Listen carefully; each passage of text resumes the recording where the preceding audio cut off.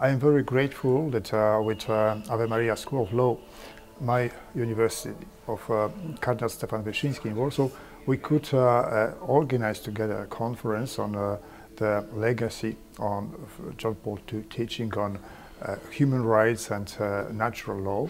I think that the number of different speakers, prestigious from Europe, from Latin America, North America, there is a big interest in the teaching of John Paul II, and there's a lot of people who would like to really reflect on what he said on human rights.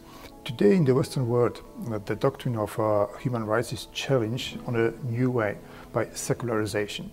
Secularization means that the religious justification of human rights is disappearing from the public debate, but at the same time the Church is withdrawing from a part of public space, and this part is not remaining empty, but is taken again, like in the pagan times, by the state. So we can say that the scope of the temporal power is enlarged in such a sense that we sometimes talk on resacralization of this political power. And at the same time, voice of the Church is quite often excluded from the public debate. In my personal life, I know this experience from the communist time because we had a censorship. So the voice of the Church was not allowed in the public debate.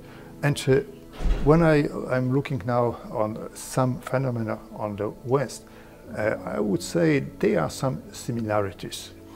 So it's not the same, but it's not totally opposite.